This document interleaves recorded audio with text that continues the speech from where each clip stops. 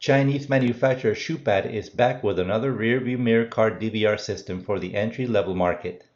This is a review of the Chupad R7 dual-camera mirror DVR.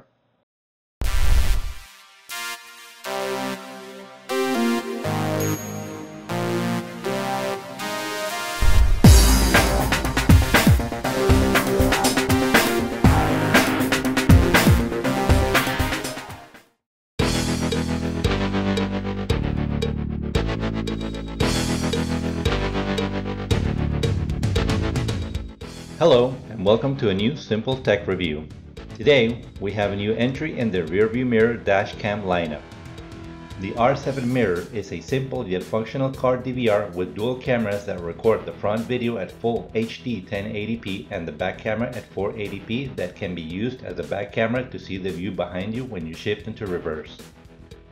The front camera uses a Novatek NT96663 processor for good quality video and an Aptina AR0330 sensor plus a lens aperture of f2.0 for decent night clarity. Let's begin with a quick unboxing. First, we have the mirror unit, then the backup camera and cable, the lighter plug power adapter, the elastic mounting bands, double-sided tape and screws to install the back camera, and the user manual. Taking a closer look at the mirror, on the front we have the 5-inch IPS screen with a resolution of 800 x 480. On the back there's the speaker, the 170-degree wide-angle camera, and the reset pinhole and ventilation holes. On top, we find the ports for the microSD card up to 32 GB, the backup camera, and the USB power cable. And on the bottom, the buttons for power, menu, mode, up, OK, and down.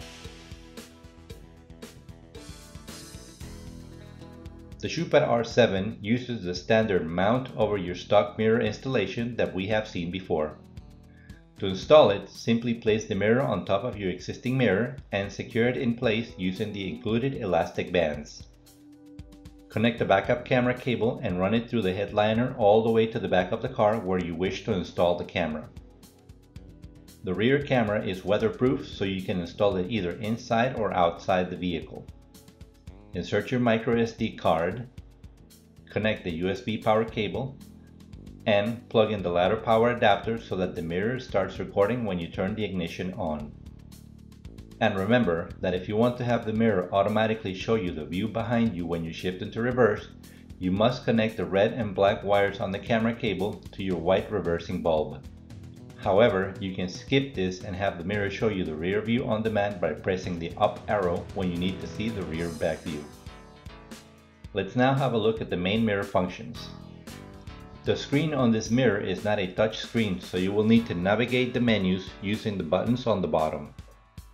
The front camera's resolution can be set to a maximum of 1080p that will record good video. However, the back camera is fixed to 480p, which results in subpar video quality. Don't expect to be reading license plates or picking up small details from the rear image. Loop recording can be set to 2, 5, or 10 minutes. There is motion detection that you can use if you decide to hardwire the mirror. And you can use the parking monitor to record a video if an impact is registered when the vehicle is parked and turned off. In conclusion, the Chupad R7 is a straightforward DVR backup camera solution for your vehicle that is easy to use and install. It will record clear 1080p video from the front camera during date and night scenarios. It will simultaneously record what happens in front and behind your vehicle and can be used as a backup camera for when shifting into reverse, all for a decent price. My only gripe is that the back video is in 480p, which by 2018 standards where 4K and UHD is becoming a norm, anything in SD quality leaves a lot to be desired. I hope this trend can be changed this year and that we start seeing more and more full HD rear camera systems in the months to come. And that is all for this review. If you'd like to check out the Chupad R7 mirror, please click on the link in the video description below. And as always, if you like this video, please consider subscribing, commenting, and sharing. Thanks for watching, and I'll now leave you with the video sample clips. I'll see you on the next review.